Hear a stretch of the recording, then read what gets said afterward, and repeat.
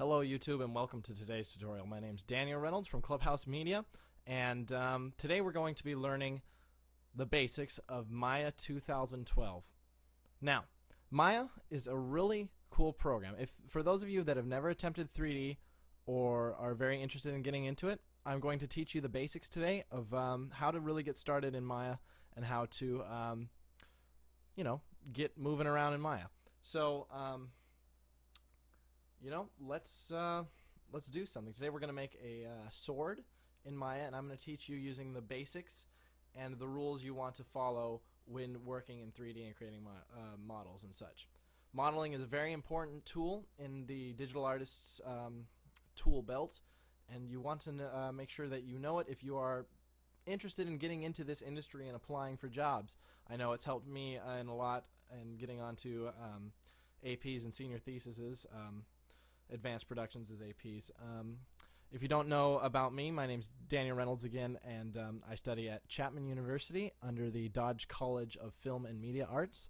I am getting my Bachelor in Fine Arts in Digital Arts, and I am basically sharing my pain in the ass expensive education with you for free. So essentially what I'm about to teach you today is 3D modeling 101, or graphic 101 as it is in my school. So why don't we get started? So what you have here is your ground plane. I'm going to pretend that you know nothing about 3D. If you do, this might not be the tutorial for you, or if you do know about 3D and want to brush up on your basics, then keep watching, and I can possibly show you a few things. So I'm going to be giving you the Mac controls today because I'm using a Mac. I'll try and remember them on PC because, well, they're for PC as well. First of all, getting the program. If you're a student at a college or a high school, I believe they will let high schoolers get Maya. Go to Autodesk's student website and enter your student ID and such, and they will let you download this for at least 3 years or something ridiculous like that. I'm using the student version right now, but I've also used the full version stuff at my school, and I believe I have the full version somewhere on my other computer. Either way, student version, it's great. So I keep playing with this ground plane, but you're probably, you want to get started. So how to move around in Maya. You're going to use your mouse, obviously, and your keyboard. To zoom in and out, you need a scroll wheel. So do this. Scroll in and out. Cool. Now, if I click and I want to move around, you see this like box, and this box is not gonna, make you move. It's just a selection. You need to hold Alt on both Mac or PC, and then mouse 1 or left click, and you can spin around the object. If you hold Alt and right click, you can zoom in and zoom out. It's different than this kind of zoom. This is more of a lens zoom on a camera. This is like a pan out and pan in kind of thing. So those can be used, and that's basically how you move around. Now, we're going to need more screens than just this, so we're going to go over here on the left, and there's this big toolbar right here. This is we're going to select all your tools, but we'll learn quick keys about it soon enough. We're going to click 4 view here, and we can see all 4 of our views. Right here's our perspective, right here's our top view, this one's our front, and this one's our side. Now let's get started, alright? What we're going to do is we're going to start with basic box modeling. Box modeling is essentially starting from a primitive shape, such as a box, and moving upwards to create an object. And I'm going to teach you as basically as I can. So we'll go up here, make sure you're under polygons up here. So up in the top left corner of your program, there's a slider. Click it, and then select polygons. This is just your menu so you can get controls. Then on this tab right here, where my mouse is, select polygons as well, and you have all your shortcuts. Select the box. Interactive creation will already be turned on, and what interactive creation is basically what its name is. Click, drag to create a box. And let's create a box about this big. Now we've got a wireframe of our box, and that's cool. We've made our first steps in 3D here, and that's fun and all, but we're going to need to probably be able to see it with a shader on. So you can click on this button here on your window. I'm sorry. Let's teach you the shortcut. Press 4 There we go. Press 5. You got to move all the way up there.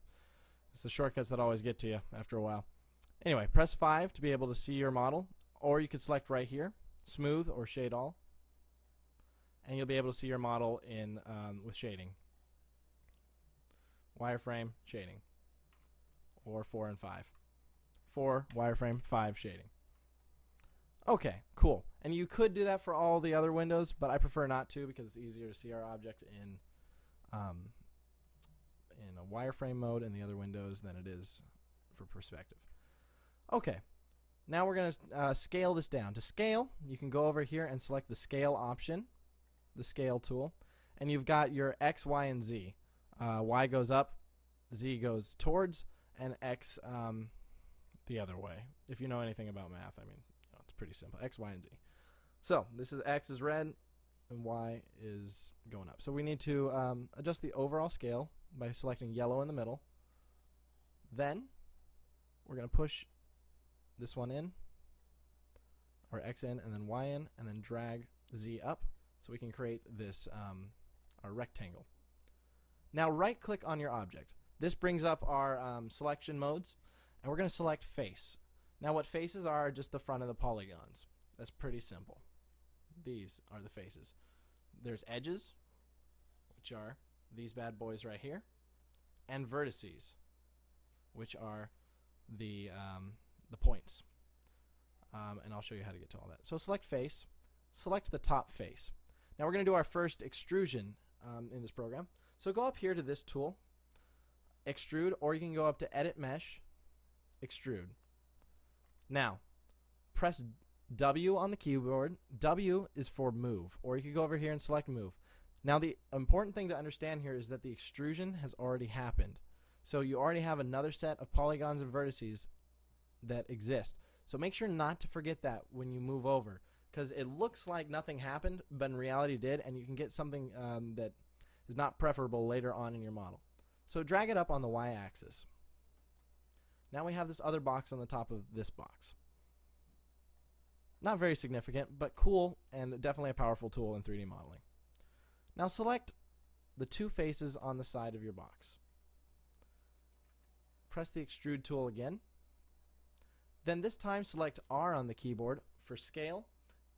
W, E, and R are your shortcuts. For W is position, E is rotation, R is scale. Doesn't make any sense, but they rest right on your three fingers and it's convenient.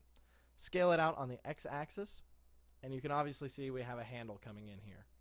Scale it down back again, a little too much. And we're going to create a very basic sword today, so don't get too excited. Now we're going to need to throw in some edge loops. What edge loops are just, they're going to wrap around the entire object, and they're going to create an edge and create more points for us to edit. Now, something to remember when you're modeling is you really don't want tries or n-gons. Tries are faces with only 3 vertices or 3 points, hence the name try, and n-gons are something with 5 or more points on a single face, and you don't want that. You always want your, I mean, if it's, you know, it's always best to have your faces with 4 4 vertices, because you'll run into problems, especially with organic modeling, or modeling faces is what organic modeling is. Today we're doing a hard surface model, which is just an object, but it's really important to keep your edge flow, which is you know, just how your edges and your faces look, and your just keep everything good, okay? Trust me on this, I promise. Now we're going to go up to edit mesh. Actually, right click on your object again, select edge, then just click somewhere to get rid of that face we selected. Go up to edit mesh, insert edge loop tool. Then click on a point where you can create a loop like this. It loops around the object and creates some vertices and edges for us. Click again next to it and drag it right about there. Then press Q on the keyboard to quit it. Now right click on your object, select face, and select this middle piece right here. This is where we're going to create our blade. Select space on the keyboard with your mouse over this window. That'll open up the entire window. Go up to the extrusion tool, press W on the keyboard for position, and move it up. Now let's move it up only here because maybe we want to extend the blade just a little.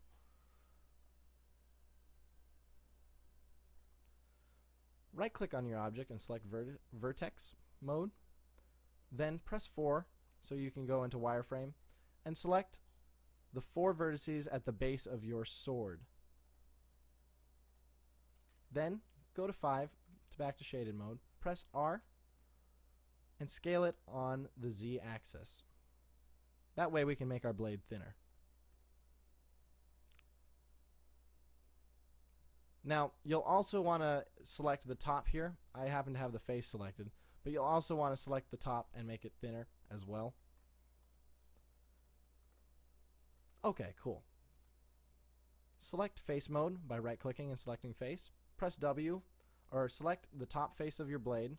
Press W on the keyboard for position. Drag it up a little. Then press R for scale and scale it on the X-axis.